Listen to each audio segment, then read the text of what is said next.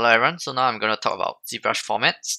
So ZBrush formats, there's two saving formats when we save files in ZBrush. The first one is .ztl, the Z2 file, which saves the current model, the mesh, as well as its subtool, which is kind of like the layers in Outliner in Maya or the layers in Photoshop if you think about it.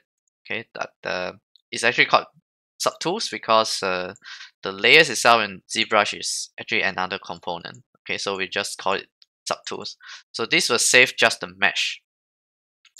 Another way of saving is you save as a ZPR, which is a ZBrush project file, and it saves your entire project with all the settings, your mesh, as well as the camera, the lighting, the material that you're currently on. So let's show you an example. So let's say if I were to open a demo head, Lightbox, open a demo head over here. You can see that the demo head starts off with a gray color. The lighting is a default lighting color, and then the camera view is currently here. So if we were to change here, first I'll change the material to a red wax material. I'll rotate it so that the camera is doing the back view instead, and then the lighting is still the default lighting. So all this will be saved together in my scene. Okay, the material, the lighting, the camera angle will be saved in my scene together with my mesh, my two mesh, which is the eyeball as well as the guy's head. So let's do a save for the project file, save as, or you can press Ctrl Save on your keyboard. So if you want to look at the status, it says save project, Ctrl S, and press save here. Okay, so one thing just to take note is normally I don't like to have the undo history. It's almost always that I off undo history so that I keep my files smaller, and as your work progresses you will find that Zproject file is way bigger, okay, compared to Z2 file, because Z2 files has only the mesh itself. So if you save a Zproject, remember the off history, that's what I would recommend you. But if you want to off on history, go ahead, but normally I'll off it, so I'll save. Okay, so I'll call it for demo head with project settings. So it has the materials, the lighting, the camera angle right now. Okay, so when we save a Z2 file, it doesn't matter if I'm on this view or that view, because it will not be saved. So but it's still useful because we can just have the Z2 file is a little bit more lightweight, and the most important thing is our mesh, our sculpt is there, right? So we still have our sculpt. So in this case, there is two objects. We have the eyeball as well as the human head. But I'll just try to show you. So now the material is red, and I'm on the side view, and then I'll save this Z2 file. I'll call it a demo head side view, but it will not be saved. Because why? The camera view as well as the material is part of a scene file, project scene file. So when I save it as a Z2 file, it will actually not be saved.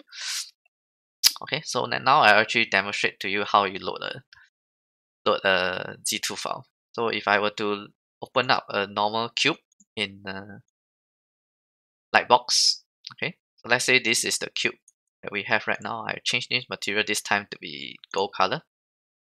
So we have a gold cube, and then if I were to load the Z2 demo head side view, it will not give me a side view.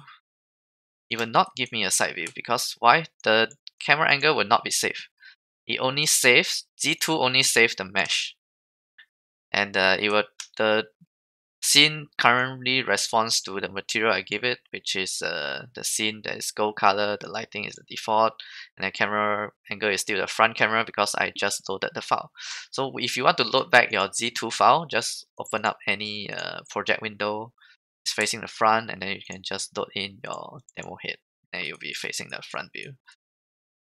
Okay, but if you want to load in a project that has the camera view and everything, and your material set properly, I can press Ctrl O, which is to load my project, and I can load in the demo head with project settings, which is the first file that I saved, .zpr file. The long way to go is to go File, and you press Open, and you press the File demo head project settings, and then it will load in look at that.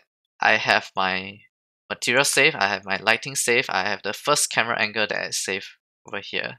So I'll continue where I left off. You can think of it that way, continue where you left off. And next time when you are able to save different camera angles in ZBrush, which for rendering, it will be most useful to save the project file when you set up the camera angles for rendering. Okay, so hope you understand about saving ZBrush, Zproject files as well as saving Z2 files. Takes a while to know, but normally I'll save both. Means once a while, maybe most of the time I'll save a ZPR, but every day, maybe before I end the night, I'll save both of this file for sure. So just so that I have both copies, ZBrush does crash very often. It has autosave, but don't count on it. And also the files do get corrupted, especially for new users, because you may not do things that ZBrush likes you to do, and you tend to make some mistakes that will make it easier for the files to corrupt. So in that case, just be careful and try to save both versions at the end of the day, so that you have a backup. If you want further backup, it's best that you export the file as well. So if in terms of ZBrush exporting, the best way is you export it as a .obj file. .obj file will allow you to go to various different softwares like Maya and 3ds Max, different 3D modeling software. I don't recommend you exporting out as .ma or using GoZ, because it has some issues. I feel like the most straightforward is still to just export it as a .obj. So if I want to just export this as .obj, just go to Tools, Export as a OBJ format. Then we'll hit OBJ. And if I want to import in an OBJ, once again, I can just open up a scene, any scene from here. Will be pretty useful. I open up the dock scene. It's at the 3/4 view of this dock, and I can actually import in my demo head OBJ. Okay, so it works. So if you export in an OBJ on, if you load in a tool, it's kind of similar. The kind of methods that you bring in the file is very similar, except that when you export the OBJ, it's probably one by one. So just now only has the head over here. Okay, so that's all about formats. See you next time. Bye.